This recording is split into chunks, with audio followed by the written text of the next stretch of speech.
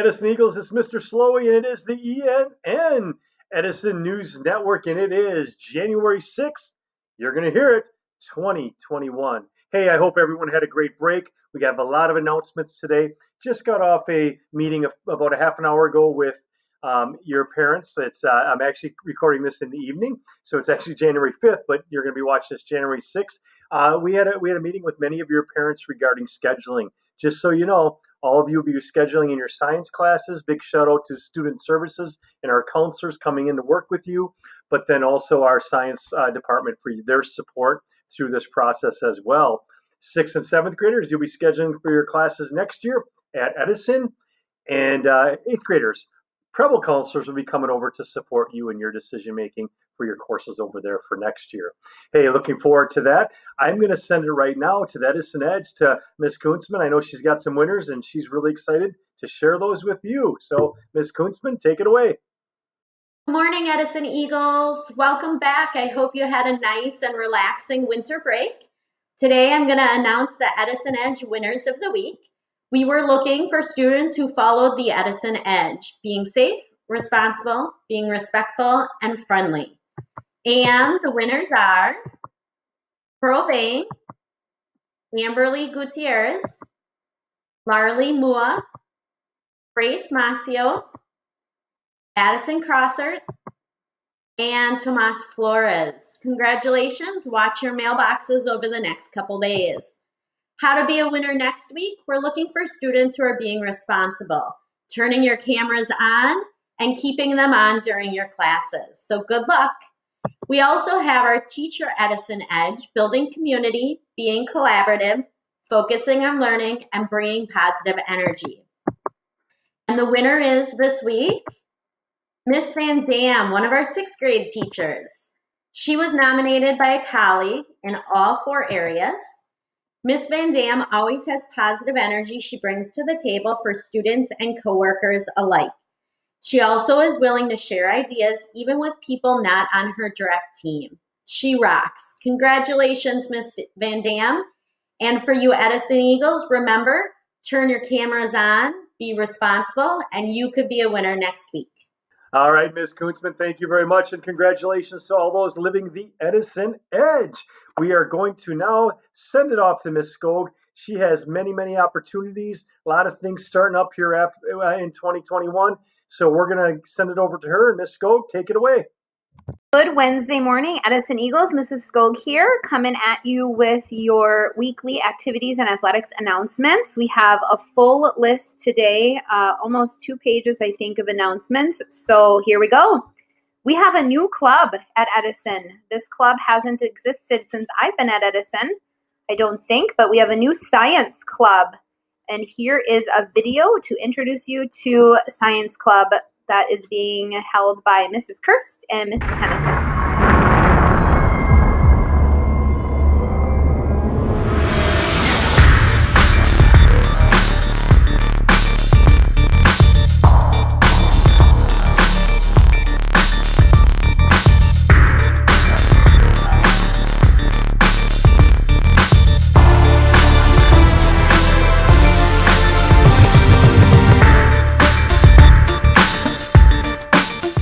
Hello Edison, and if you don't know me, I'm Mrs. Tennyson and I teach 7th grade life science. And I'm Mrs. Kirst and I teach 6th grade sciences. And this year Miss Tennyson and I are going to bring you something really exciting.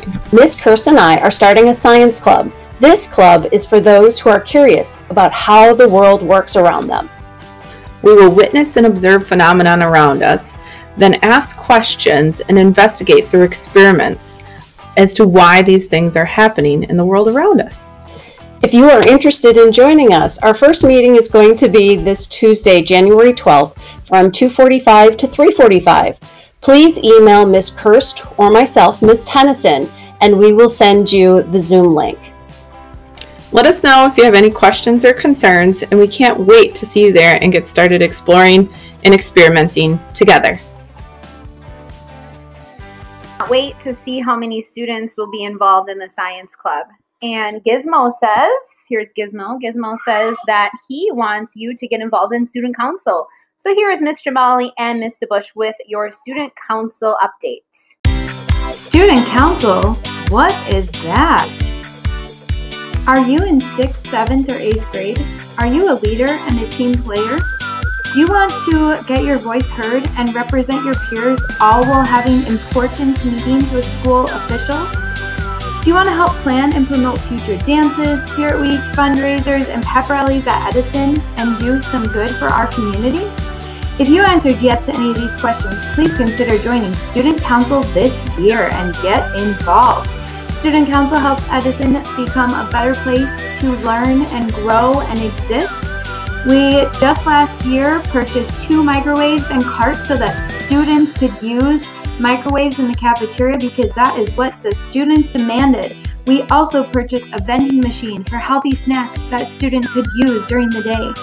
Let's take a look and see what else Student Council has promoted and organized over the last few years at Edison.